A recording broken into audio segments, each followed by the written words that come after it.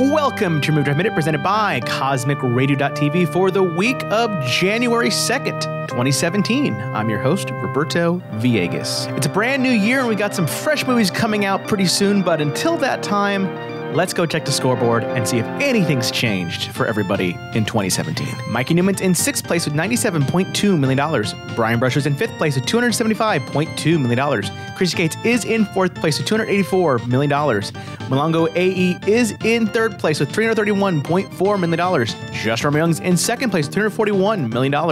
And in 1st place with a whopping $590.2 million.